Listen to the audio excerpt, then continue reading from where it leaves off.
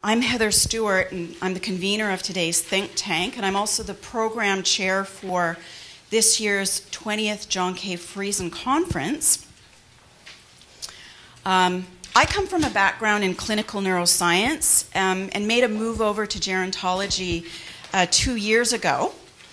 I now have a bridge research associate position in both the Department of Gerontology at Fraser University and the Brain Research Center in the Division of Neurology at UBC.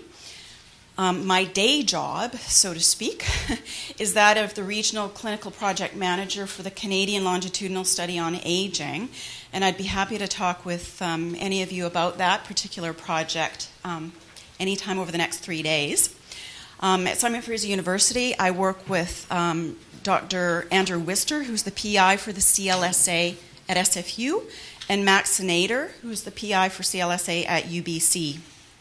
My research interests lie in neuroscience and naturally environmental health and aging.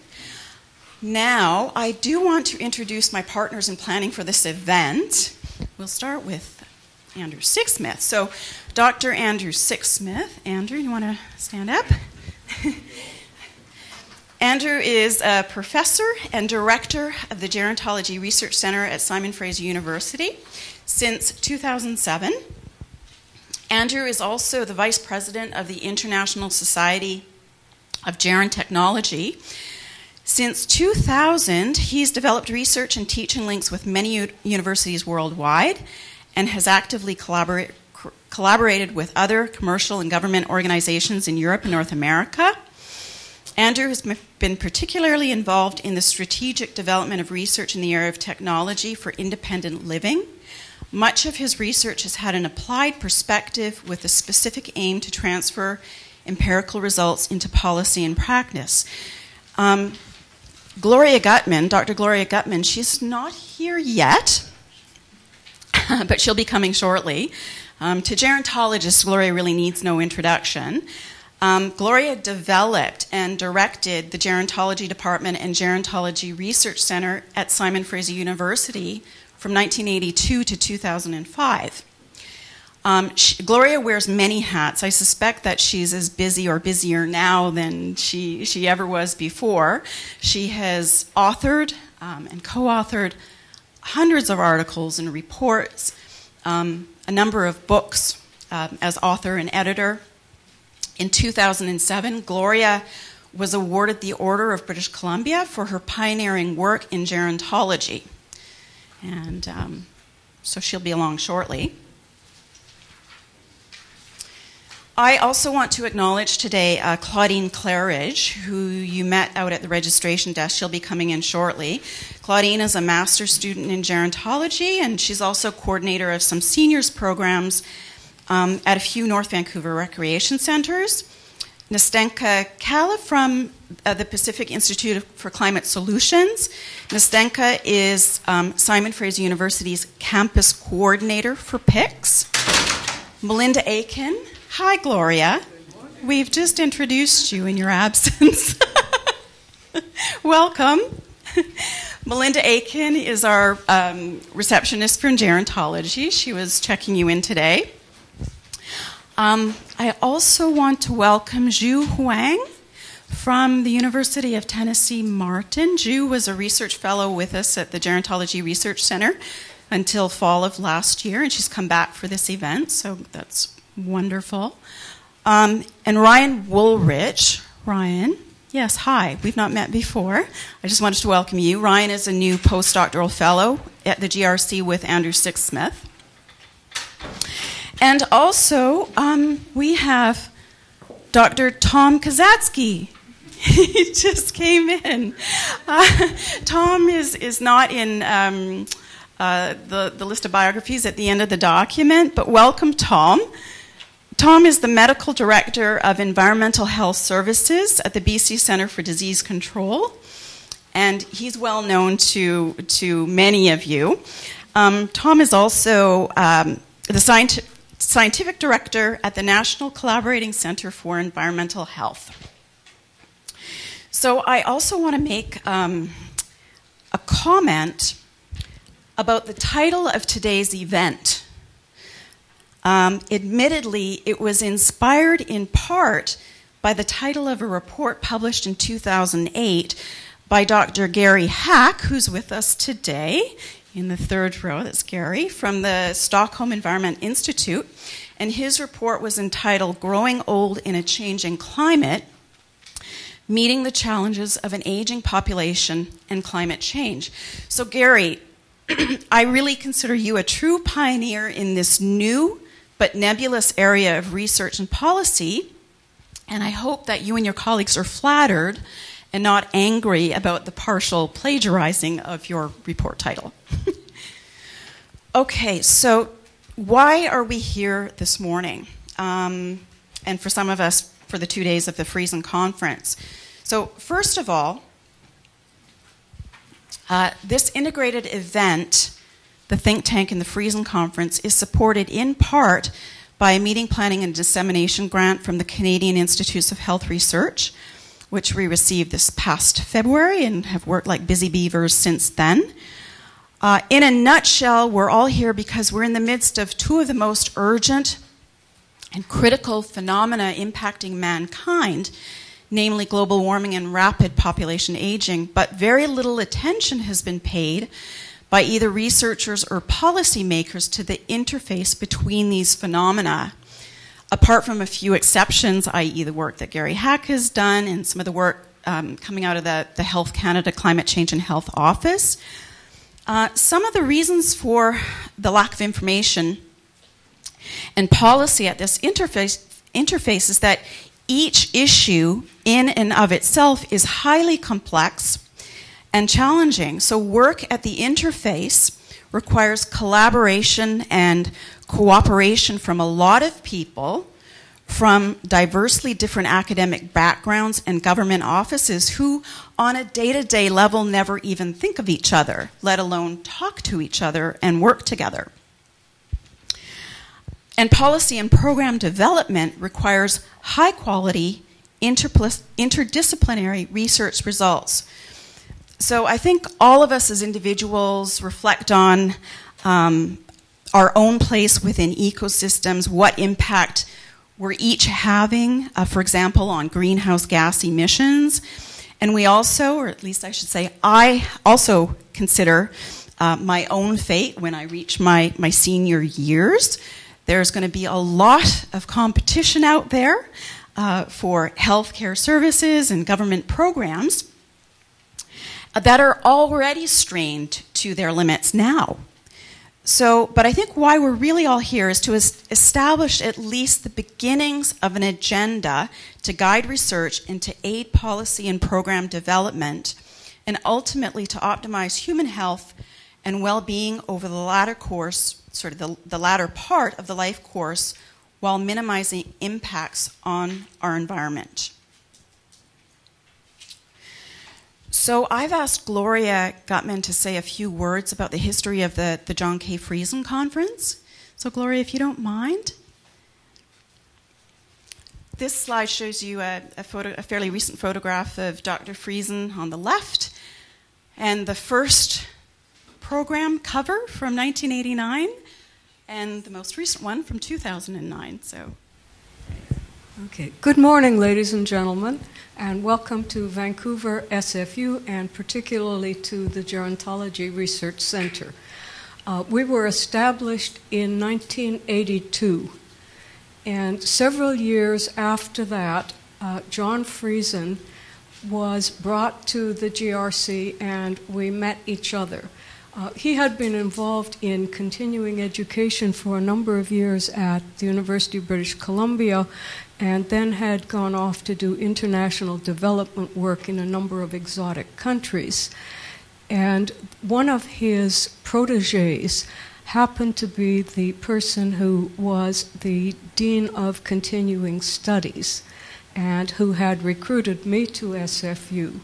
And so he brought John, and John was just such an incredible guy and such a visionary that it turned out that he had put together the first conference on aging at the University of British Columbia when I was still an undergraduate student.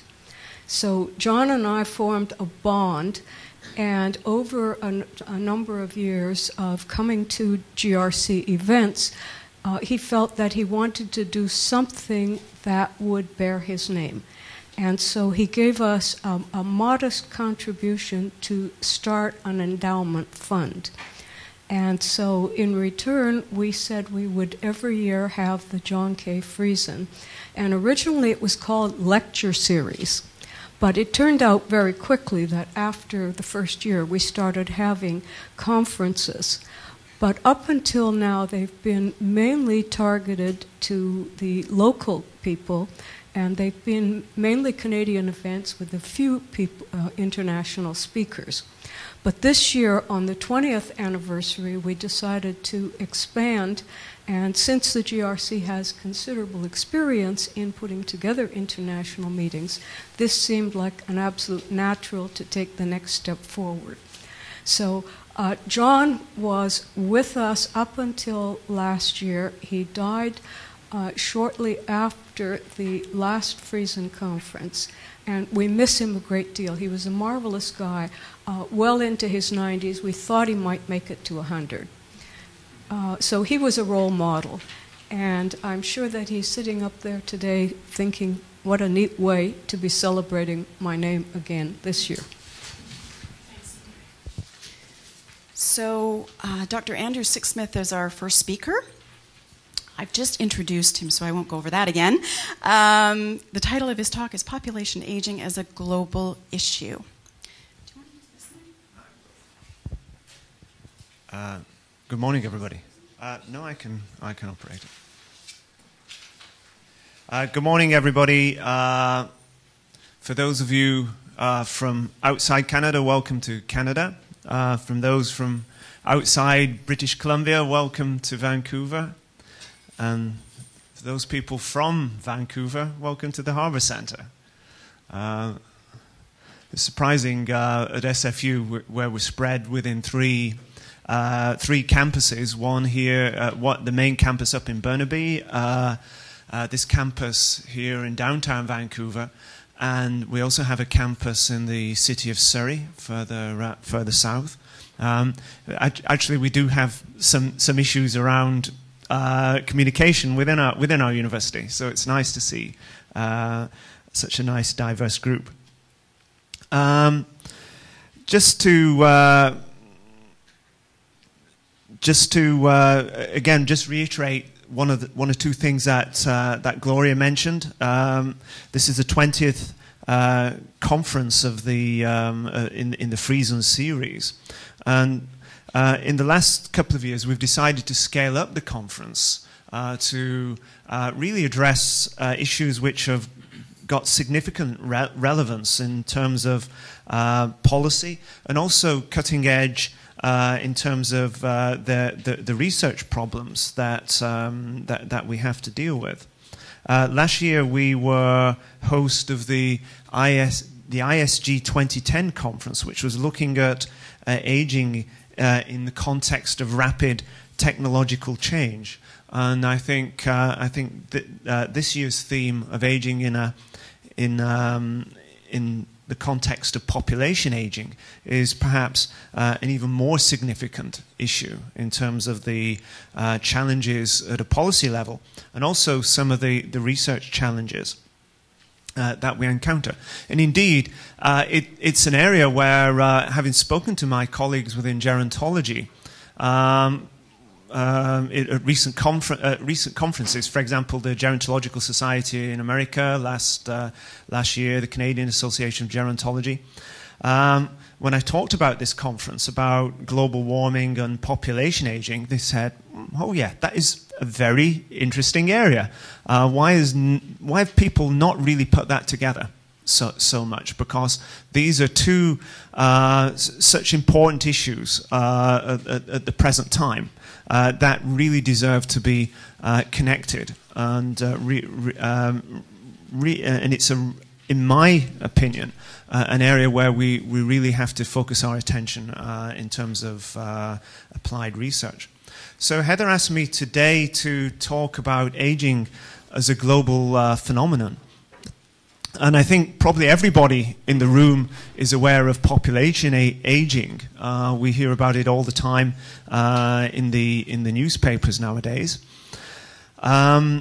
If we look at the very broad statistics, today almost 1 in 10 people are aged over 60 years old. By 2050, the figure will be higher than 1 in 5. So we're aware of population aging in general. Probably what we're not aware of so much is that currently 64% of older people live in less developed regions in the world.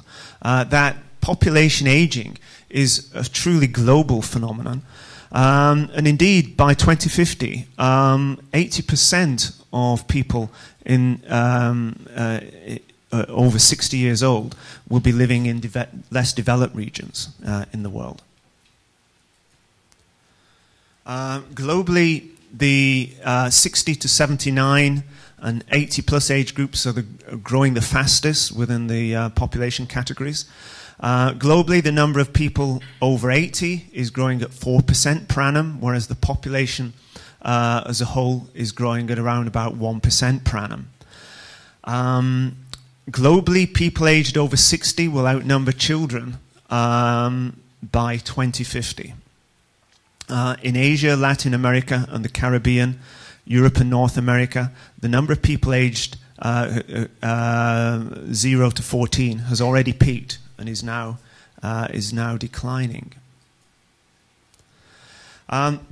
Population as a whole presents a number of key challenges. How do we respond to people's desire to remain aging in place? If you ask most people, seniors, older people, what their preference is in terms of how they want to spend their old age, most people would like to live in the communities that they're familiar with, in the homes that they've lived with for many years.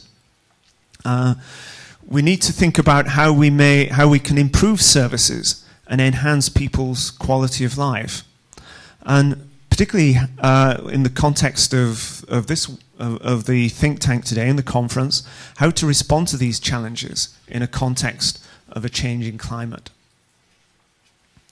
For those of you from outside Canada, this is Canada.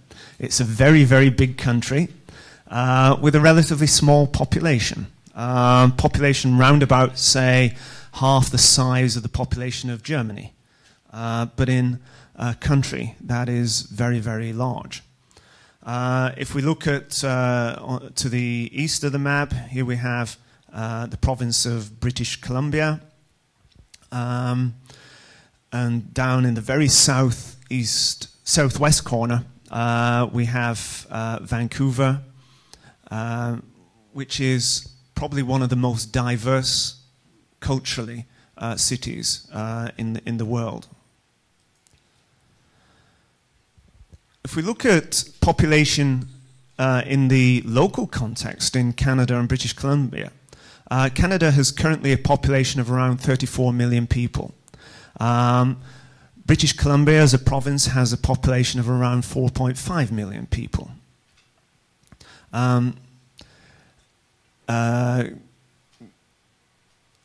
British Columbia has a population of 4.5 million, Canada 4.9 million people aged 65 plus, or 14.4%. British Columbia has round about 680,000 people aged over 65, or round about 15%. These figures are set to rise to about 9.1 million, or 23%, and 1.3 million, or 25% by 2031, in a period of just about 20 years. British Columbia has round about 96,000 people aged 85 plus, which is set to rise to double by the year 2031. One of the take-home messages that I'd like to present from this morning is that older people are actually a very diverse group. Where we tend, when we talk about population aging, to think about the over 65 population as a relatively as a homogeneous group. But if you look at the senior population, we can see a very high level of diversity. And just looking at issues around health, for example, we can see within the population, older population, that there is a great deal of diversity. And I've identified a number of categories here. There's many different ways of looking at the older population. If we look at what might be called healthy and active seniors, most seniors, i.e. people aged 65 and over, lead independent, active lives. The emphasis in terms of health policy, for example, here, should be on prevention, about supporting activity and social participation. We also need to consider that despite the image of the affluent boomer, which is now very prevalent within the media, even within this population, many will still have very limited incomes. Therefore, issues around equity of opportunity remains an important social issue within this population group, for example.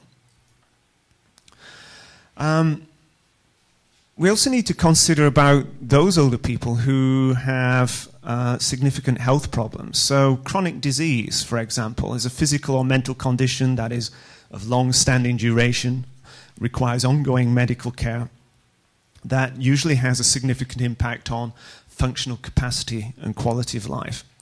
If you look at the prevalence statistics on health amongst older people, in British Columbia, for example, around about a third of people will report moderate to severe health problems.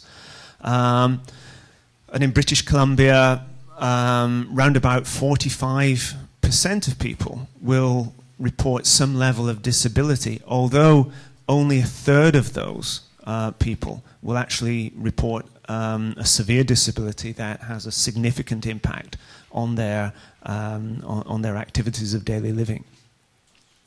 As the population ages, the prevalence of chronic disease also increases. The aim within this particular population is to enable early interventions and avoid hospitalizations, which are very expensive and also very disruptive to people's everyday lives. If we look at people with cognitive impairments, there are a significant number of seniors will have some form of dementia. Probably around about 5% of the over 65 population in general, to around about 20% of people aged over 80. We also need to consider recent new diagnostic categories. For example, mild cognitive impairment. Those people who don't have who've not been diagnosed as having dementia, but have mild impairments to their cognitive functioning, which may have maybe early indications of the development of dementia. For these people, issues around activities of daily living, safety and security, etc., are very, very important. We also need to look at the socio-demographic context that many people live within. We need to consider that the vast majority of help and support to those seniors who are frail and dependent is actually provided by family members. For example, this is usually a spouse, a daughter, or a daughter-in-law. The social bonds and desire to care for older members of the family remain very strong. However, in our increasingly stressful lifestyles that we have nowadays, carers may have many responsibilities, jobs, families, etc., which may impact on their ability to provide help and support. We also need to consider the very many people who are frail and dependent on help and support, who are also socially isolated, For example, 20% of people aged 65 to 74 live alone in BC. This rises to 32% of people aged over 75. Living circumstances are often difficult, and while people may need a range of services, this is often difficult to support within economic constraints, and really many people are coping with very difficult living circumstances.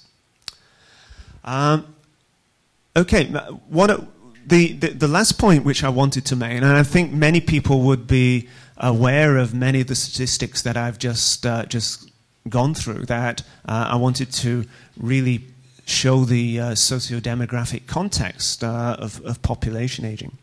But we also need to consider that aging is not just a function, it's not a medical category. That old age is something that, in many senses, is a socially constructed phenomenon. So when, for example, we talk about the independence of older people, we need to consider the living context within which people live. And that in many ways, the independence or the dependency that exists within the old age population is often a function of the social and physical environment within which people live. For example, Zhu Huang, who is visiting us from University of Tennessee, a previous researcher here, was very interested in the walkability and the livability of cities. And we can see that things like the design of houses, the design of the environment that we live in, has very significant impact on the ability of older people to live safely, safely with security, and with a good level of independence. Okay, I'll draw it to a close there. Thanks, Heather. So our next speaker is Dr. Stuart Cohen.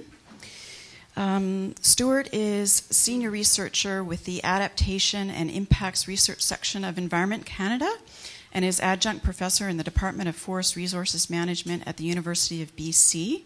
Stuart's research interests are in regional impacts of future climate change and approaches for adaptation. He's participated in regional studies throughout Canada and has contributed to national assessments in Canada and the United States. He's been a regular contributor to the United Nations IPCC reports on impacts and adaptation and is author of Climate Change in the 21st Century. Stuart's title is From Observer to Extension Agent, Enabling Proactive Response to Climate Change. Thank you, Heather. And first, I'd like to say thank you very much to the organizers of this event for the opportunity to participate in this think tank.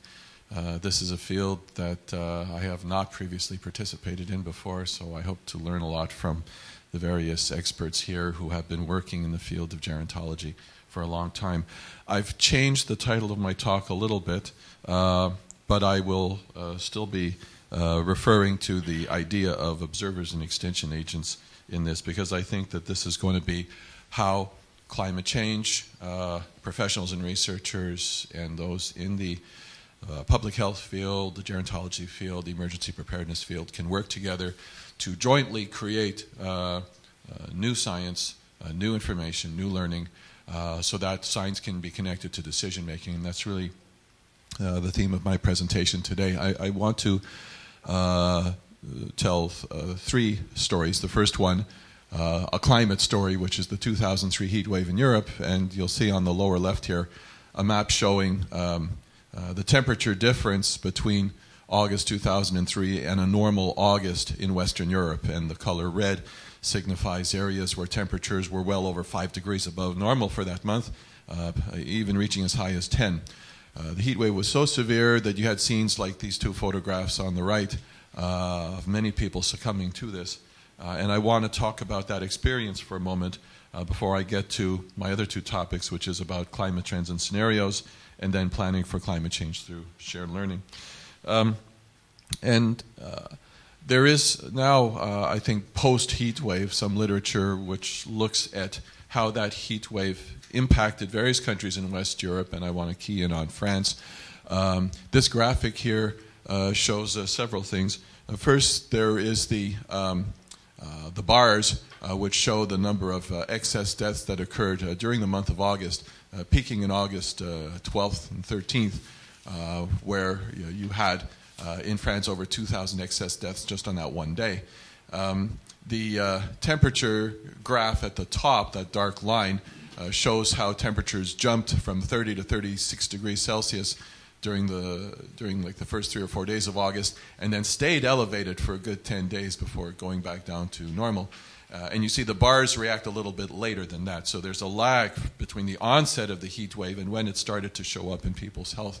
A heat wave of this duration was unprecedented, and that's why it led to so many excess deaths. Now, from the climate science field, we had this paper by Stott and another one by Kropp and Scholz, which compared the 2003 summer temperatures, which are shown in black, to a climate scenario generated by a climate model. HAD-CM3 refers to the Hadley Center in England, and the SRES-A2 here refers to a relatively high scenario of greenhouse gas emissions growth. So in the climate field, climate modelers develop these mathematical representations of the atmosphere, and these tools become available for desktop experiments from another group of researchers who track energy trends, development trends, technology trends, and try to offer different scenarios of how greenhouse gas emissions are going to grow. The A2 version is one where economy is more important than environment, where developing countries like India and France ramp up the coal use because that's what is easier for them to obtain. And so we have high emissions growth, which leads to a rapid temperature increase, which is shown in red. And in this graphic, what you see is that the 2003 extreme event becomes the 2040's average. So if this scenario actually occurs, today's extreme will become tomorrow's average, and that's the message from that graphic. So back to the heat wave, this paper by Classen, which came out several years later, attempted to create a heat stroke index for Paris to see if they could recreate the same trend in excess deaths as was recorded in Paris. And so the black curve shows the death rate, the daily death rate from May to September of 2003 with the peak in August. And the red line shows the modeling results. Well, the three criteria underlying this model in this index, number one was ED, or emergency department admission. The third one was body temperatures greater than 39 C. And the second one was that patient age was greater than 70. So what this showed was that in this case, if you wanted to model the excess deaths of this event, elderly age was an important predicting criteria. And that leads me now to the second part of this, which is to give you a little sense of what, again, the climate science community is saying about temperatures, and then attempts by other fields to do translation. Our challenge here is to figure out how you translate a climate scenario into a scenario of something else.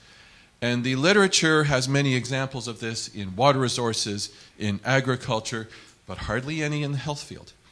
There are some researchers in the international arena that are trying to encourage this to occur, and I think this is a field that needs a lot more engagement by fields of practice, by professionals in these areas to engage in this and to expose their own analytical tools to climate scenarios.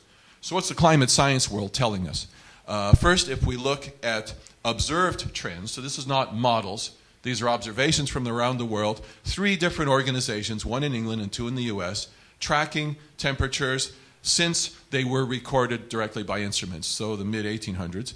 And you see a temperature increase of getting around 3/4 of a degree since the late 1800s, early 1900s. Not a straight line by any means, because we have natural variability that influences the climate. But we've had an unmistakable increase in temperature, and this is real and not an artifact of just growth in cities. For example, we're seeing glaciers retreat in many areas. This is from Glacier National Park in Montana, where they've developed something called the Paired Photography Project. So the photo on the left of this glacier was taken in 1940. They went back to recreate this photo in exactly the same spot in 2006, and you can see the difference. Where there was ice, you now have a lake. And there are many examples of this. That's the website, if you're interested, the USGS, U.S. Geological Survey, Repeat Photography Project. Now, recent climate trends have contributed to increases in property damage. So now we start to leave the world of climate science, and we start to look at something else. And here's where you start to have debates about attribution. Why is it that the extreme events like Hurricane Katrina have had such an impact on people and on property, even in developed countries, wealthy countries, that had the warning that the hurricane was going to come? And we've seen over a number of years, and this is an index of natural catastrophes that created some damage. This is a recording of the frequency of these by a major reinsurance company, the Munich Reinsurance Company. They update this database every year. It's on their website, Munich Re, and you just look for the publication called Topics Geo. So you've got a 30-year record here, and they have split the events into 4 categories. The red category is geophysical events, earthquakes, volcanic eruptions, so nothing about climate in that one. There's no real trend in that. There's a slight increase towards the mid-late 1990s, and then it falls back. The other 3 categories, though, are all weather and climate related. The green is storm events, the blue is flood events, and the orange is temperature-related events. There has been a substantial increase in these weather and climate events that have caused property damage enough so that the insurance industry is noticing this. The question now is this due to changing climate statistics? Is this due to development decisions? Or is both involved?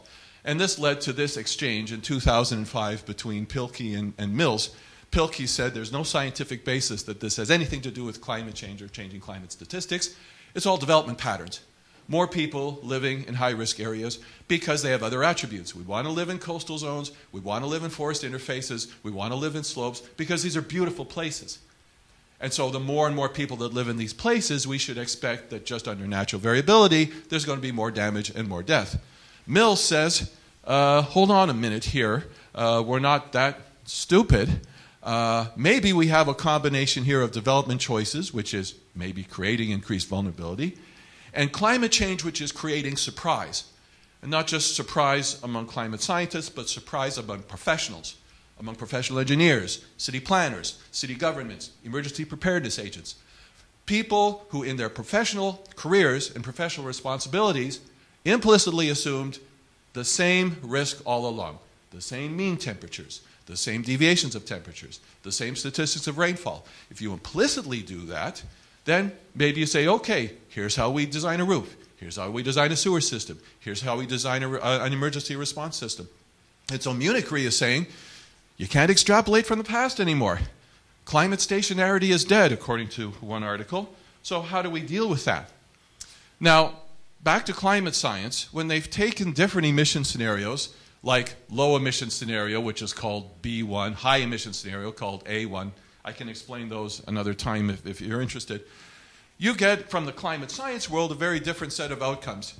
We could have a warming of 1.5 degrees, we could have a warming as high as 6, depending on how rapidly the emissions increase. So that's the range of uncertainty we have because there's some uncertainty in climate science, but because there's also uncertainty from the developers of these energy and technology scenarios. Totally different set of people, economists, technology experts, those that deal with markets. Even if climate scientists were absolutely certain about how to model climate, we have no certainty in terms of our ability to model future development because that's about economics and it's about human behavior. So we will always have ranges like this from the climate scenario world. If we look at what that means, say, for North America, here we have an ensemble of 21 different climate models. So we're getting a sense of what the population of climate models is saying. For annual temperature and precipitation, wintertime and summertime. Red means pretty substantial warming of at least 3.5 to 4. Yellow is more moderate. Down here, the brown means reduced precipitation. The green means increased. So in the winter, we expect the high latitude regions to warm a lot more than the low latitude regions because as snow and ice retreats, you get a positive feedback, so it warms further. In the summer, you get a very different pattern. The greatest warming is expected in the mid-continent because it's also expected to get drier, and if you have less water around, then your additional heat energy is going to be used to heat the air rather to evaporate water. Now that's just climate. That's not translated yet. What does it mean? If we go to the field of agriculture, which has been working on this translation problem probably longer than any other field, you have people there developing crop yield models, for example, food trade, food supply models. And so they're trying to translate climate into food scenarios. And here is a result that was reproduced in a recent World Bank publication. You've got a number of researchers, 11 different crops, 3 emission scenarios, 5 climate models. And the general picture that emerges from that population of results are a few northern areas, colored green, expecting greater crop yields because you have a longer warmer growing season. But a wide swath of areas, especially in the subtropics and the tropics and developing countries, colored red, where they expect crop yields to decline. These are absolute crop yields declining between now and 2050. So what does this mean for food security? What does this mean for food trade, for the economic underpinnings of the people that we were hearing about before, developing countries which are rapidly aging? I'm not aware of any research yet that has put climate scenarios, food scenarios, and aging together to see what would occur. Which brings me to my third part, which is we need a shared learning model that brings these different groups together in a long-term sustained way so that we can do this translation. Now here's the challenge that we face, and I cite Desai and Hube for this. We have a range of research on development scenarios and climate scenarios and agriculture scenarios, for example, that give us a sense of what the physical vulnerability is in the future tense. But we're superimposing that on knowledge about social vulnerability, on economic resources, information technology, equity, and so on, which is largely knowledge of the past and present. We're superimposing a physical scenario on a social present, and that's really, really tough. And we got to figure out how to project this forward so we got futures being projected over futures. And so my shared learning model that I want to offer to you is we have to get past this view of information exchange that says that all we have to do is improve our information from the climate world to the world of stakeholders, and that stakeholders like President Obama or Prime Minister Harper will all of a sudden know what to do. What we need to do is bring in practitioners that can help with the translation of climate scenarios into issues of practitioner interest. Design standards, operating rules, risk assessments, and the like. And that means practitioners have to engage with their own tools of practice, whether it's basic physical models like a crop model or something at a higher order like a health risk model or a decision support tool. So there will be climate data delivery issues to these models. So they're going to have to learn how to incorporate data that maybe they've never used before in their field of practice. Then the outputs have to be brought into practitioners who will hopefully be partners in this. And what I think will happen is that this will create a new conversation, that practitioners will become extension agents for climate change when they respond to stakeholders' policy desires. A conversation that the research community alone would not be able to carry out, but that the practitioner world, enabled by this experience, could. And so this is what I'm hoping that events like this would be able to foster, is more of these kinds of interactions in a continuous and sustained basis. And Stephen Shepard is here, and he'll talk about things like this in a moment. But this is an example of a tool that maybe will help us do that, to visualize a climate scenario and a development scenario together. So this is sea level rise in Delta BC superimposed on a scenario of sprawl in Delta BC. And you show a picture like this to people in Delta and ask them, does this make a difference to your vision of the future? And if this does, then maybe it starts a conversation that gets us closer to, for science to enable decision making. The engineering community is developing protocols for how to enable professional engineers to do that. This is the Canadian Council of Professional Engineers, Public Infrastructure Engineering Vulnerability Committee protocol, still in a draft form. But that field of practice is starting to do this. And so my hope is that public health and the sciences that enable that will begin to try to figure out how do we create a protocol in this field so that we can do this too. So my concluding comments for you. We have to figure out how to get climate change explicitly and quantitatively into public health services, into design and operations of facilities for seniors, into emergency preparedness. And I think this is a very important opportunity to engage both communities in shared learning. And this is what will help science enable decision making in the public health field, and specifically as we deal with aging populations. Thank you very much. Okay, our next speaker is Dr. Peter Barry.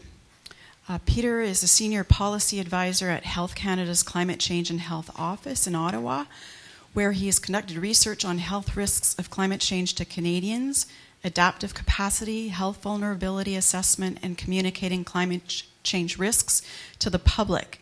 He's co-author of a number of Health Canada documents related to climate change and health, including chapters of the report Human Health in a Changing Climate, a Canadian Assessment of Vulnerabilities and Adaptive Capacity, released in 2008. Currently, he's co-authoring publications to help Canadians prepare for more extreme heat events. So Peter's talk is entitled Global Warming and Population Aging, Defining the Problems. Thanks, Heather. Well, thanks very much to Gloria and Heather for the invitation to participate in the workshop. It's a real pleasure to be in Vancouver and actually to see a number of familiar faces and to be able to learn from experts in this field. Health Canada and the Public Health Agency of Canada have been working on climate change and health issues for about 10 years now. And there's a couple of milestones, I think, that relate to the research project here. In 2001, we held a climate change and health conference and developed a full climate change and health research agenda, which kind of guided us for subsequent years. But as Heather mentioned, we also released a climate change and health vulnerability assessment in 2008. And both of those documents highlighted the key knowledge gap was to look at higher risk populations to climate change and health impacts, including seniors. And so just want to congratulate Gloria and our colleagues at SFU for really taking a leadership role in this area. It's really important. Okay. Now, with the efforts of the WHO and their regional offices and international collaborators, we do know that climate change poses significant risk to health, and that we really need to start adapting to those. And we also know, as we're finding out here today, that some population groups, such as seniors, are potentially much more vulnerable to the health impacts. This schematic shows the pathways through which climate change impacts health, and I really like it. And one thing that I want to highlight is the broad range of the determinants of health that can be impacted by climate change. Such, the physical environment, obviously, personal health practices, employment, working conditions, social networks, even cultures. And I think this is really important to keep in mind the multidimensional nature of the pathways and some of these determinants and their complexity when we talk about sort of age-friendly adaptation or moving forward. Some of the statistics that Andrew highlighted, put against the breadth of these determinants of health, really gives you a sense of what we're dealing with in terms of preparing seniors for climate change.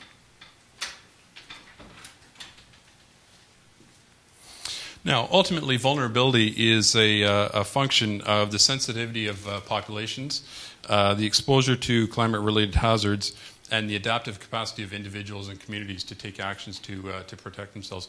I've got a few slides on the first two, but really want to focus some of the discussion on the adaptive capacity, because I think this is going to be critical in terms of our efforts to address some of the health risks that are increasingly going to be faced by seniors. Now, some populations obviously are more vulnerable or at higher risk because of multiple sensitivities to climate change hazards. This chart is taken from information from results from our climate change and health vulnerability assessment that was mentioned. And it shows why we should be concerned, I think, about the potential health impacts on seniors. And in fact, they have increased sensitivity to virtually all of the major climate change and health issues of concern. So you see that they're highlighted, temperature-related morbidity and mortality, the health effects of other extreme weather events, air pollution-related health effects, water and foodborne contamination, and vector-borne and zoonotic diseases, for example. And of course, these sensitivities become much more problematic when the frequency and severity and potential exposures to extreme weather events are increasing, as they are in Canada, and we've heard globally. This figure is taken from data from the Canadian Disaster Database, and it shows the increasing frequency of natural disasters in Canada. You really notice how important flooding is with respect to natural disasters. Now, the good news is that over the last number of decades, we've actually decreased mortality related to these events, basically because of better healthcare systems, a greater awareness on behalf of the public, and better infrastructure, although we do know that we have a lot of challenges with respect to infrastructure. And this has already been mentioned, the heat wave in Europe in 2003. But I think what's really important here is to understand that both developed and developing countries can experience catastrophic health impacts from climate-related hazards. And there are disproportionate impacts on various populations. And so we saw that in this particular heat wave, seniors were affected more so, as was already stated. But also, I believe, in the Russian heat wave in 2010, which I understand some estimates suggest that almost 55,000 people died. And so this is really important to keep in mind.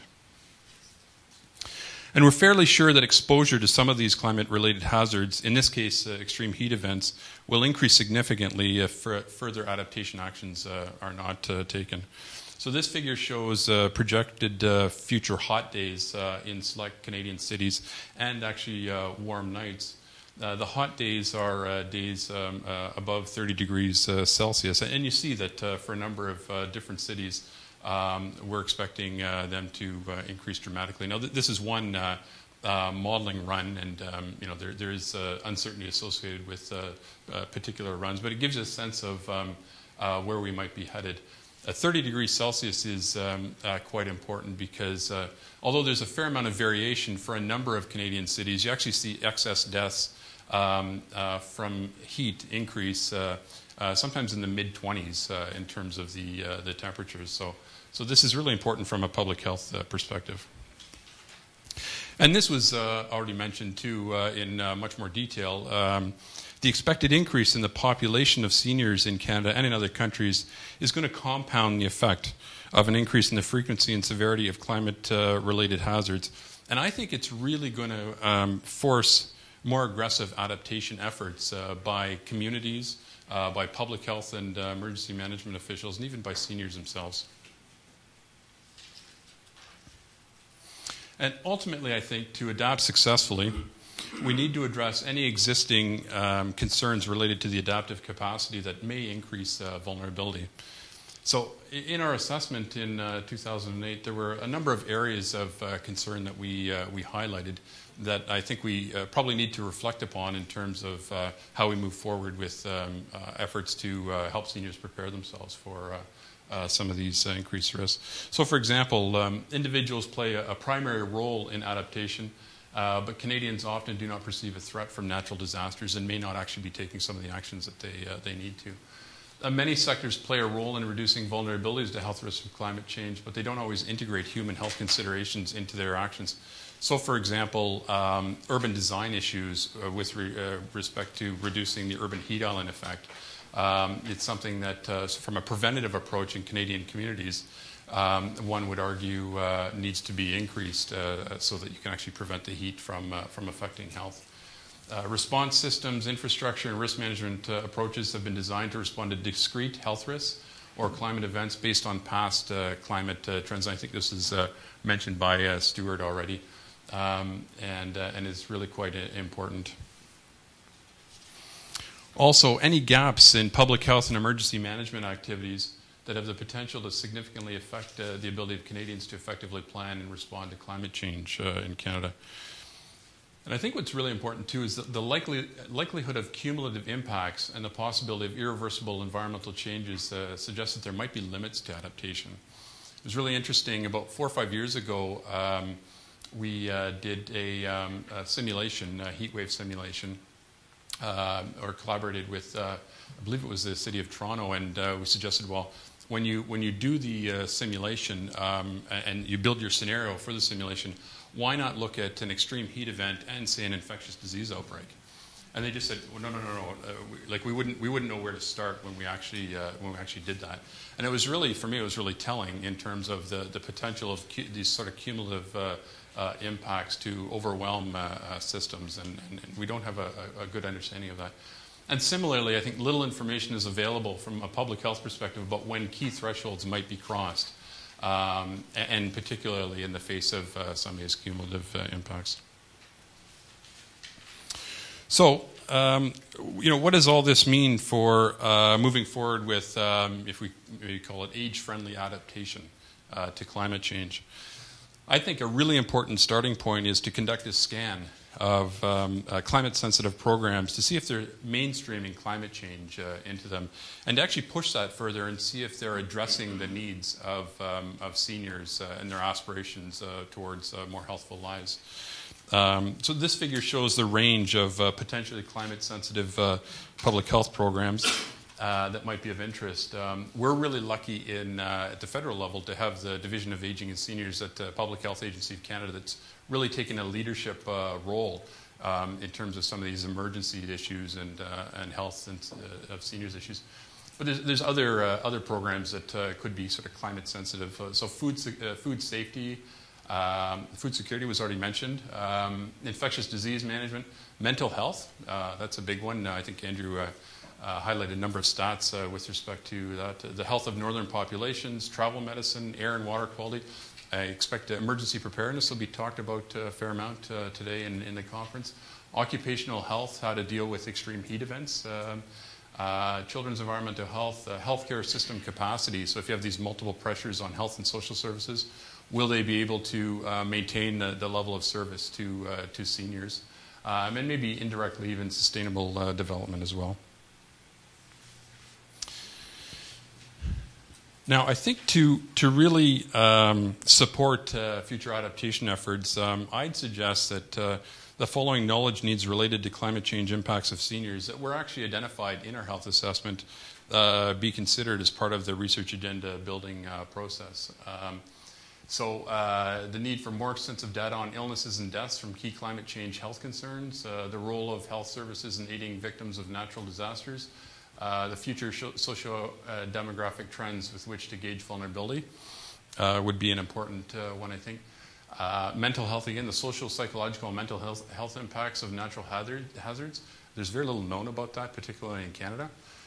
Integrated activities to protect vulnerable populations from health risks associated with air pollution and heat waves. This is something that our office is trying to look at with our air program at Health Canada. There's a lot of demand from communities when they're developing heat alert response systems and the air quality alert systems. How do you integrate the communications, these types of things?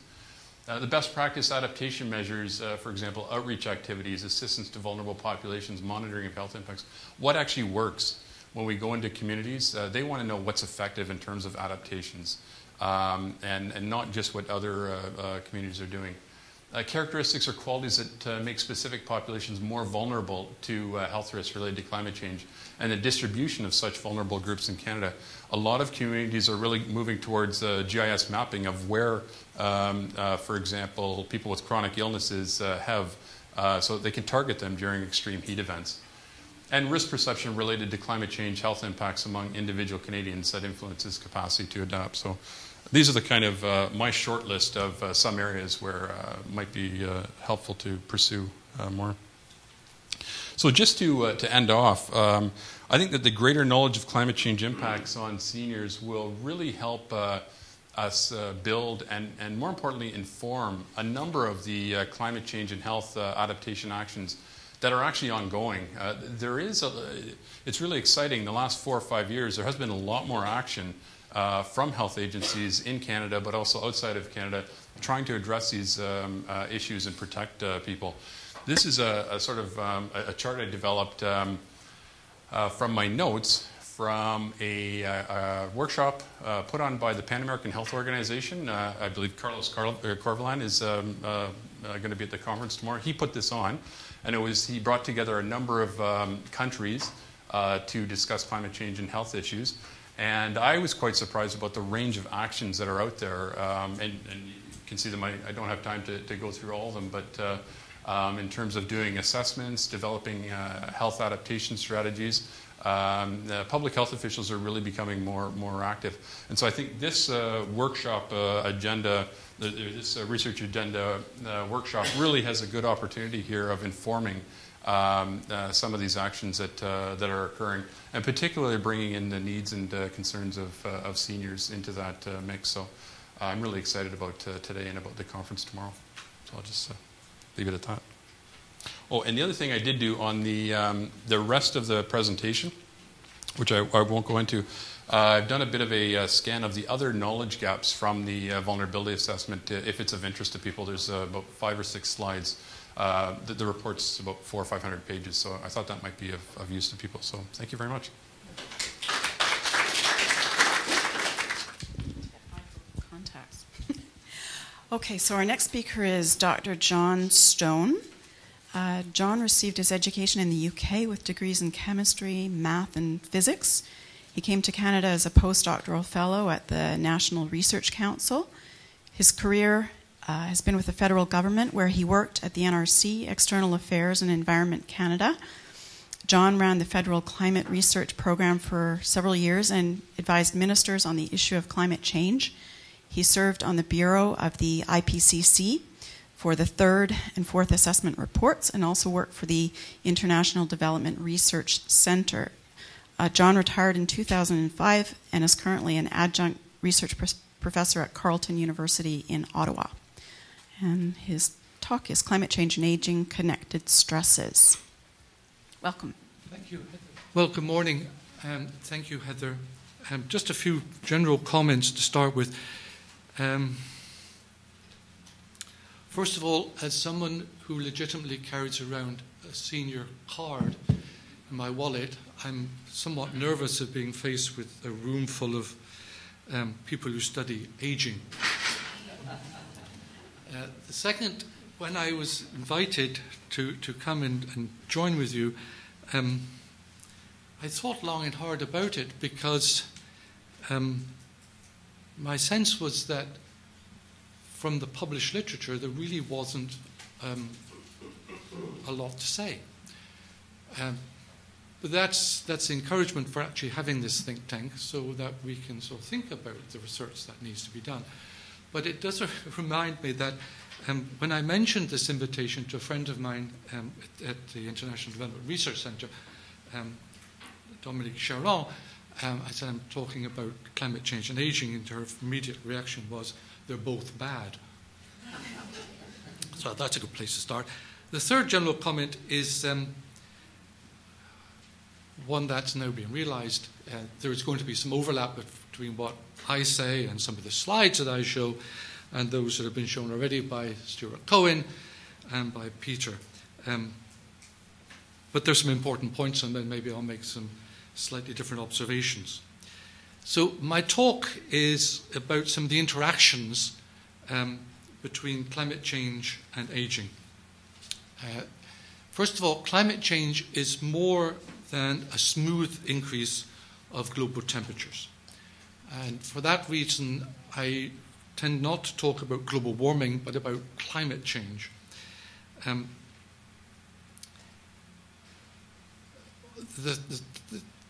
There are other variabilities, for example, precipitation, winds, and the like. But what I want to focus much of my comments on are the extreme events.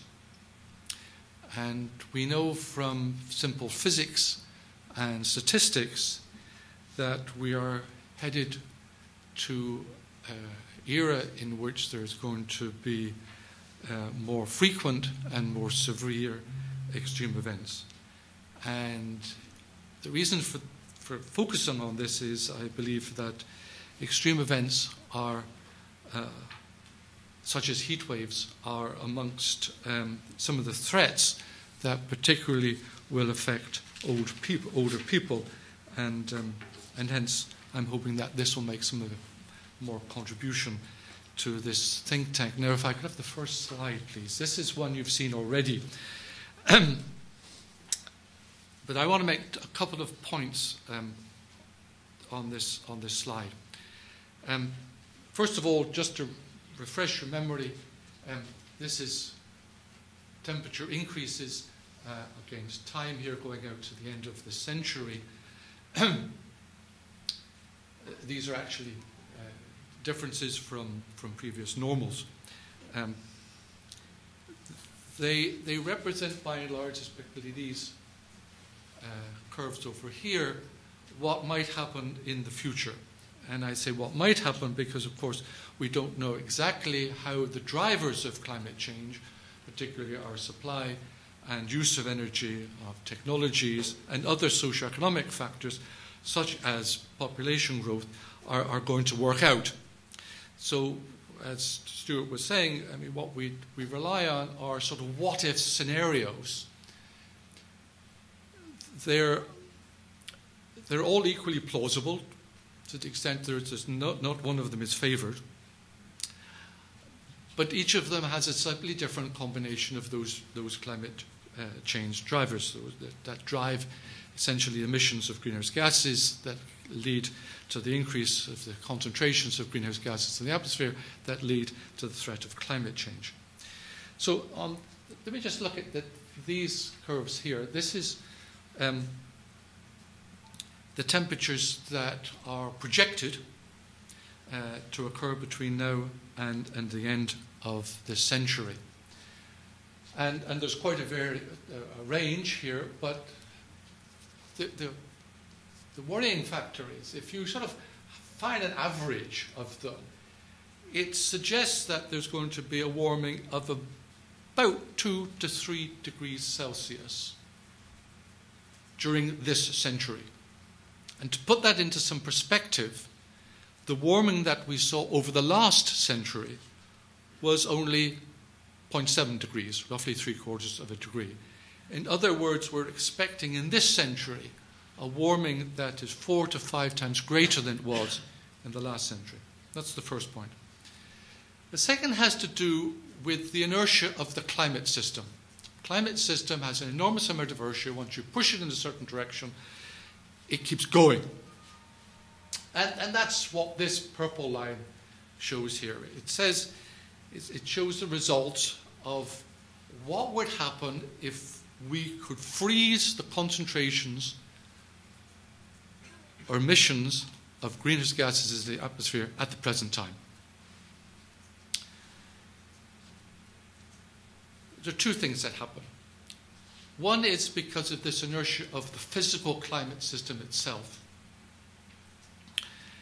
That's going to lead to at least an increase of 0.1 degrees Celsius per decade for the next several decades.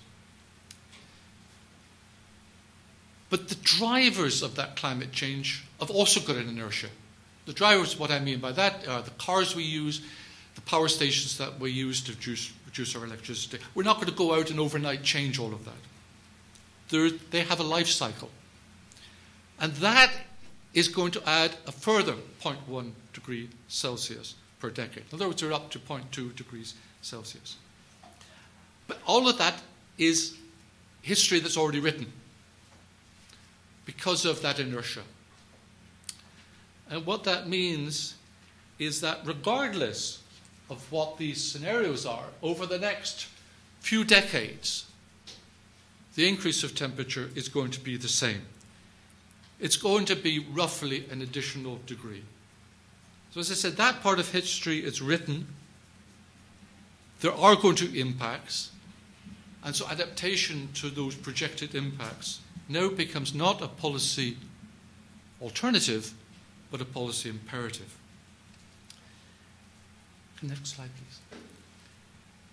So what about Canada? This is a slightly different diagram to, I think, the one that Stuart showed about what the temperature increases could be in Canada by the middle of the century. Again, what you see is the greatest warming is in winter or in the fall, and it occurs the further north you go, and the closer you get to the continental interior.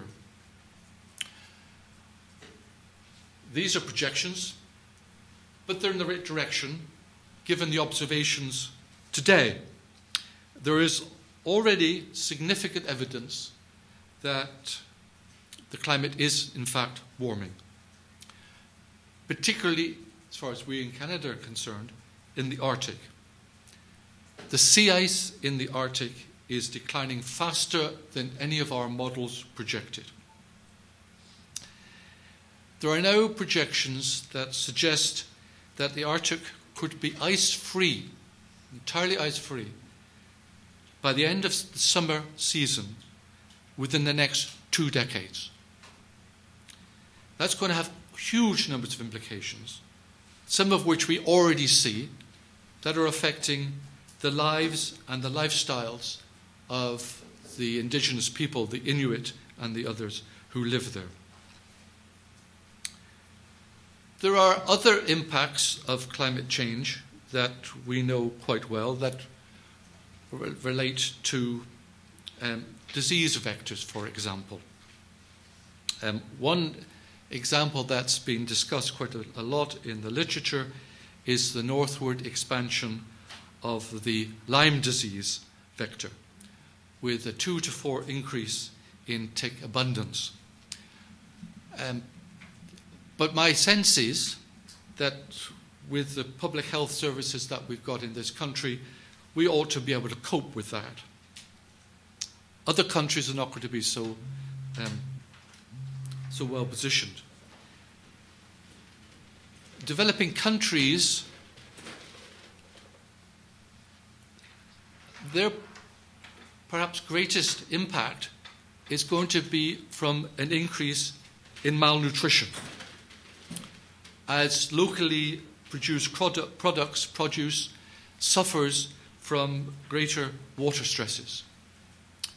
This is going to be a problem that's going to exacerbate existing stresses in developing countries, such as those that are caused by poverty and disease and unstable government. Appropriate to this conference, older people are typically more vulnerable for reasons of health and resources than other segments of society. And that's what we're going to talk about in this think tank. But I mentioned those just few examples because they illustrate an important point I'd like to make, and that vulnerability to climate change needs to be examined in the context of other stresses and of other available resources. And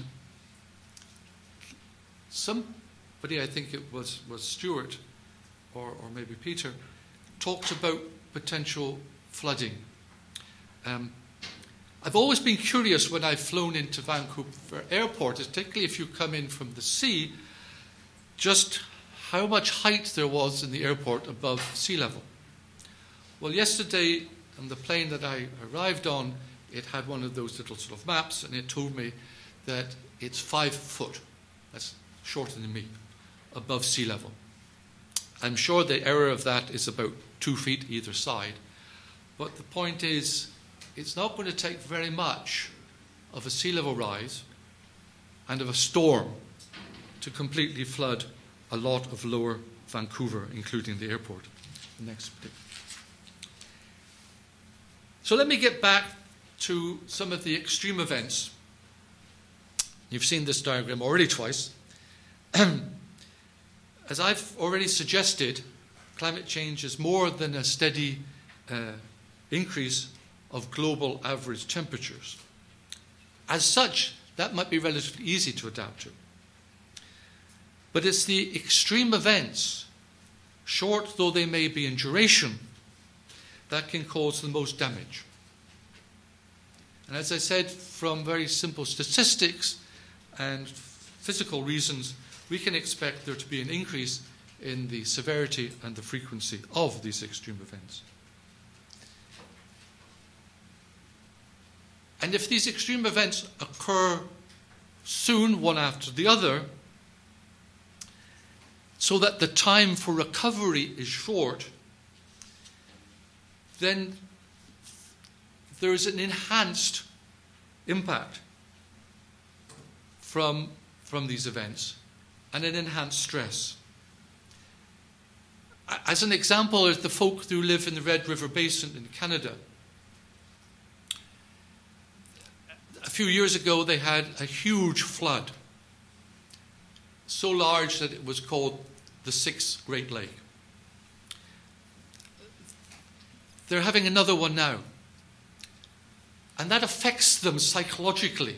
They're always afraid. They always have a fear of that next flood and whether they're going to be spared or affected again or not. And it's particularly old people that are affected by that stress. In part because of mobility problems. As many of you, I'm sure, figured out, the reason that it was mostly old people that died in the tsunami in Japan was because the old people couldn't run fast enough to get out of the way.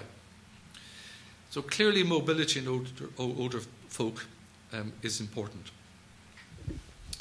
We have about 2 minutes left. Oh, I've got more than that, okay. So I better run. Yeah, but all right. Let me talk quickly, though, about this European heatwave in 2003. Here is a chart which shows previous summer temperatures. For every year, there's a line. And you can put a kind of probability distribution curve around that, your typical bell curve. But here's where 2003 is. It clearly is outside the range of previous natural variability. If we look at our present climate over the last 100 years, and we try to reproduce that with our models, we get a fairly similar pattern. Of course, we don't reproduce these extreme events that we saw. If we try and do the same thing and use the models out to the end of the last 30 years of this century, then we see the spread of temperatures going way, way over to the right-hand side. And that the 2003 temperature no longer becomes abnormal. The next one. This is one that I think Stuart showed, that this is over a longer period in his slide. This is the deaths that were reported, this is the temperatures up here, and as he pointed out, the deaths seem to have a slight lag from the temperatures. I understand that's something that medical science can appreciate it. There was another heat wave last year in Russia, you must have heard about. And here is a similar diagram, this sort of probability distribution function of past temperatures in the summer. Here is last year, 2010, way outside that normal range. Interestingly, the next hottest was 2003. Let's have the next slide, so I'll go on a bit more quickly. And the next, just press it again. And keep going. This has to do with return rates. Recurrence time of extreme events. For warm events and for cold events. If we can imagine, hypothetically, that a really extreme hot day is about 33 degrees Celsius, then today the return rate is about 80 years. In other words, we'll get such an extreme temperature once every 80 years. By 2050, by the middle of the century, we're going to see that extreme event happening roughly once every 10 years. And towards the end of the century, it essentially be once every year. The happy thing is, some people, is that cold events will occur much less frequently. But there's a recent paper which suggested that although cold events will occur less frequently and maybe less severe in absolute temperature reaches, that they could extend, they could last for just as long as they do at the moment. The last thing I wanted to show is sort of the conundrum that we face is if we're going to avoid such things as heat waves, we're going to have to adapt. One of the ways of adapting is through air conditioning. Here's how we use energy in North America. This is used for the US, but for Canada it's not very different, although there's differences depending on which part of the continent you're in. Space heating occurs for almost 30%, space cooling for about 11% here. We're expecting that this segment to decrease, this segment to increase. But if that's going to be so, the amount of energy that we need may stay the same. It may actually increase. And then we have to ask, so where do we get the energy from? Do we continue to get it from fossil fuels? Because if we do, that's going to increase the problem that is climate change. What it forces us to do is think about using other fossil fuels, renewable energy sources, for example, which will emit less carbon dioxide. Thank you.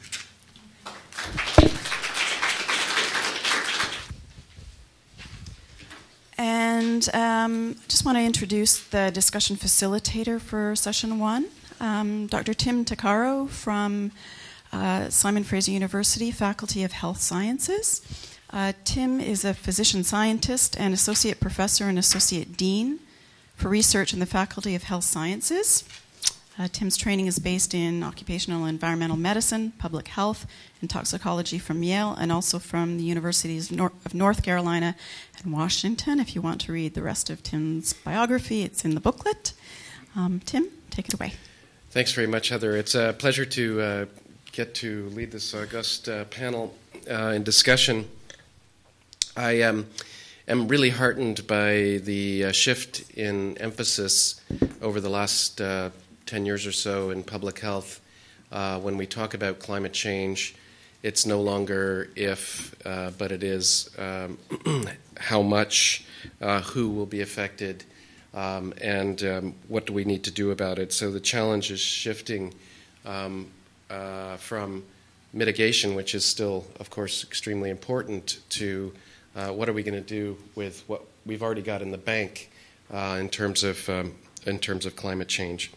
So I was very intrigued by some of the notions raised today by the speakers. One of them is this notion of the extenders or extension agents, as Stuart brought up, and it reminds me of a fact that hasn't been addressed too much yet in the conference, but I'm sure will be later.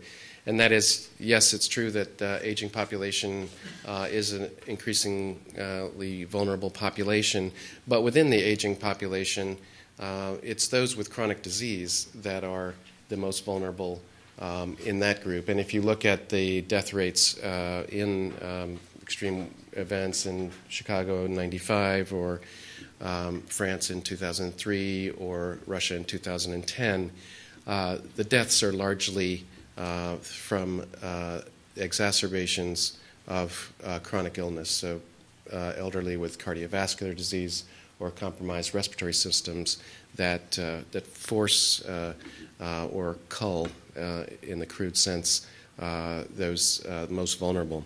So what I'd like to do, if I could, with the panel is draw from your experience about adaptation for the most vulnerable within the aging population. And perhaps if, Stuart, I'm going to put you on the spot since you came up with an example, the Canadian Council of Professional Engineers, how you might envision that kind of extension happening in other sectors that could address some of these vulnerabilities that have been identified so far. Thanks, Tim. Within the Canadian Council of Professional Engineers, they struck this committee, the PIEVC, to establish a protocol for how professional engineers could take climate scenarios and use them for things like designing sewer systems or designing roofs to deal with a change in snow loads, real nuts and bolts things that are part of the engineer's professional practice. And so their protocol was about a series of steps that an engineer could take to use what is still unfamiliar source of information. You know, taking temperature from a climate model output is different from taking temperature from a standard station archive. So what are the rules for actually doing this and still being able to say to your client that you've carried out due diligence within your field of practice? You create a report, you submit it to the client, whether it's a developer or it's a municipal government and so on, and you state the various caveats as you normally would as a professional when you're dealing with your operating context today. And so they established this set of steps for operating this way, and then they went out and tested it in a number of case studies. For instance, they did one here on the Vancouver wastewater system. They did one in Castlegar, a small town east of here, on their sewer system, and they've done it around the country. And it's through this series of cases, done in partnership with community interests and municipal governments, that they test out this protocol. They engage contractors. The contractors get climate scenarios from recognized sources of climate scenarios. They carry out a specific task as they would normally in their field of practice for a client, say, town of Castlegar, and they produce a result. And so the learning experience is, you know, were we able to take this climate scenario and translate it into a risk on the sewer system? And what was the difference between doing it this way and doing it the way that we always used to from station data that tells us about the past? So that learning experience says something about the availability of climate data, the differences in using it. How did they have to modify their analytical tools? You know, in the case of sewers, you're dealing with extreme rainfall, so that's familiar territory. In the case of health outcomes, you may be using climate information indirectly, and so that might require some other steps in order to, say, look at risks to elderly people or disease rates if they're from one cause or another. So that's what that was about. It was about coming up with a process, testing it in cases, having the sanction of the professional organization, and then ultimately having that protocol in place approved by that organization, which they still haven't done, but hopefully will happen soon. And that will give licensed engineers the mandate to use climate scenarios in their field of practice. And as long as they demonstrate due diligence, hopefully they will not be exposed to liability claim. I see that Peter is reaching for the mic, and I was hoping you might. One of the things you might not have noticed, John, when you flew into the airport, that was at the sewage treatment plant was also at the same level. So we don't have just that liability. I'm glad that the engineers are thinking about that. But Peter, where in public health would you say is a parallel for this adaptive response that the engineers are going through? Yeah, I think I've got a good example that complements Stuart's example. We've got a 4-year initiative to prepare communities and individuals for extreme heat events. And dealing with our four pilot communities, Fredericton, New Brunswick, Winnipeg, Manitoba, the Assiniboine Health Region in Manitoba, and Windsor, Ontario, they've basically asked for some assistance assessing vulnerability to extreme heat events so that they can actually go out and target their health personnel when they have these events to people that have the chronic diseases, because they know very well that it's not all seniors that are vulnerable and they've got limited resources. So we've actually adapted guidelines that the WHO developed on doing climate change and health vulnerability assessments to extreme heat. So we've developed extreme heat vulnerability assessment guidelines for communities that we're hoping to release pretty soon. And what they do is they provide direction for communities to actually assess what some of the individual characteristics are that should be known and should be monitored. What are some of the community characteristics? And we go through a whole range of these. And as I mentioned in my talk, there's a lot of interest in sort of overlapping these with GIS technology. So we're hoping that this is of a lot of interest to communities. And I know another example that Anastasia from our office will be discussing this afternoon is how to effectively communicate to some of these populations and how to target to some of these subpopulations so that they actually change their behaviors. I wonder if I can get some audience participation on this. I know there are some of you in the audience who engage in public health. And what mechanisms do you need in your community to, A, reach these populations, the communications aspect, but B, and perhaps more importantly, once you reach them, do something on the ground?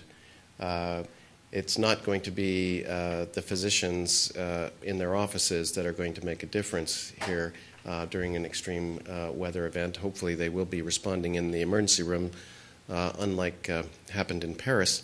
But what do your communities need?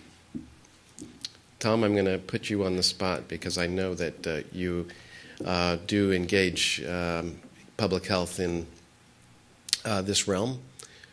What do you see as the community needs for responding to heat events? Well, it's really the health departments, the health authorities who are responsible for that. Where the BCCDC and myself included, advises them with respect to who appears to be vulnerable based on the evidence that we have of past heat events. And I think that the initial plans were to develop a heat response system, which is, I think, something that was encouraged largely by the federal government, and I think a mistake in many ways, to put all of your eggs in the basket of heat response. A lot of it is heat preparedness and heat adaptation, and there are a number of ways that are already being done by public health in Vancouver, which is not a place known for hot events, and that has to do largely with building adaptive capacity. So that's things like creating cool spaces primarily throughout the city, having respite in seniors' residences, shelters, chronic care institutions with cool spaces, or in particular air-conditioned spaces within them, because air conditioning is entirely protective for those people who stay within it during hot events. Further, encouraging kind of progressive acclimatization to heat, because it's the early summer periods that are worse than the late summer periods when people are more adapted. So encouraging people to regularly adapt if they don't have other means of protection, if they're not the people who are most vulnerable. And I guess finally creating social solidarity, things like buddy systems, keying in the Meals on Wheels programs, the visiting nurse programs, everything to let people know that heat is an issue and what can be done to protect people with respect to heat. So getting that out to the people themselves and their caregivers and the people around them. So the more social interchange there is around heat, the stronger it'll be, and the less likely we are to fall prey to heat. And I think one thing that should be said is that although the North America is getting stronger, in cities that have done some of those things, the heat response in terms of mortality per additional degree of temperature has gone down, so that many cities in North America have shown capacity to respond to heat either through air conditioning or through some of those other things. And in Montreal, for example, the heat response has been largely blunted, largely by having heat warnings and building those kind of solidarities through the community and those sorts of adaptive measures. And I think that that's the direction in which Vancouver is going largely. Can I just respond? Yeah, please.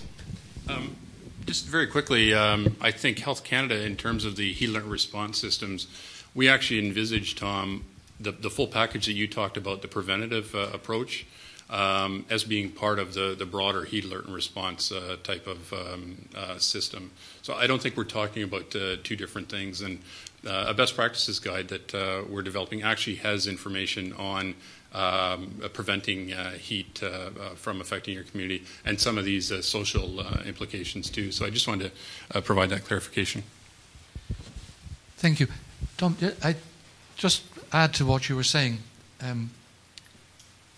I think it's gratifying that we have learned some things from the heat wave episodes in the past.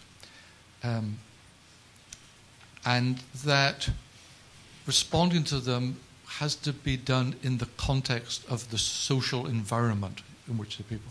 And just a couple of things.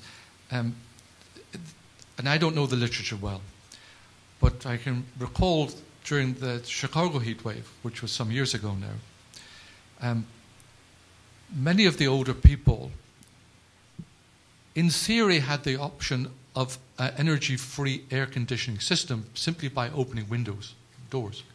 But they couldn't, and they were afraid to do that because they lived in areas, poor areas, where that would reduce their security and the like. So I think we have to think about that social context. In France, I think they've certainly learned a lot from the heatwave of 2003. But it was with some embarrassment, because most of the people that the additional deaths were older people, 70 and over, who, to my understanding, were not seen and hence forgotten. And so I think we've learned some of those things, and these aren't medical things per se. They're that social context in which these older people live and the stresses that they face. I wonder, Andrew, if you might address this notion of the solidarity. As you pointed out, the elderly population is quite diverse in terms of their abilities, and surely there is a large active component of that population which can very, very easily serve this solidarity function when needed. And are there any examples of organization within that sector to increase the adaptive capacity of the population in general? You mean in terms of self-help groups? Yes. That kind of thing? The solidarity that Tom was referring to that does support people in the time when it's needed. I think one of the issues, and I tried to raise it in the in my presentation, is that really the kind of formal groups that exist are relatively minor in the lives of older people. Older people tend to who do need help and support tend to be supported by families, and their social networks are absolutely important. What I did notice on one of the slides, I think it might have been one of John's, about it seemed to be particularly older people who are living alone that appeared to be very, very vulnerable. And one of the areas that I'm interested in is in the way technology may be able to help people, because in some ways a lot of these issues are around information about how to really help yourself in the times of these extreme health events. So, and a lot of older people are information poor, and they're excluded, or whether that's through issues around access, isolation, etc., from information which might help them, whether that's information from their families or information from the media. Thanks very much. Yes. Alec Oster, University of Victoria. Going to solidarity, I would say we need to take an historical view. The historical view I would take is something like this. In the 50s and 60s, we built a pension system in this country. That was about a society taking a view around solidarity historically. If you then look at 2008 and the recession of 2008, the first items on the chopping block in terms of social policy were private pension plans, particularly in the private sector. If you then go back to what someone said in one of the slide presentations here about the need to project into the future social policy future scenarios, in 20 years, what that looks like is a decline over a long view of a social historical solidarity. And what that means is 20 years from now, if the current trends go on, we're going to have an elderly population that does not have the backing of public and private pension systems like we've got today. And the kinds of questions we need to ask, I think, around solidarity are, what is the broader social policy environment going to look like in 20 years, which is going to support this kind of social policy solidarity to ensure that seniors can have the wherewithal to purchase air conditioning, for example, to get to these cooling spaces, for example. So these are the ways I think that we need to think about social solidarity in the future as climate change evolves. Thank you. Yeah, I totally agree with that point, and I would just reiterate that it's not going to be the medical profession that is responding. There isn't the capacity, and this base of solidarity is really where the action is likely to be, and it is certainly something that can integrate with the health system, and there is a recent publication from the federal government on health providers' response to extreme heat events, but it's this network which I think could naturally arise out of the over 65 population of caseworkers, if you will, extenders, as Stuart mentioned, or managers of chronic disease that are not strictly medical.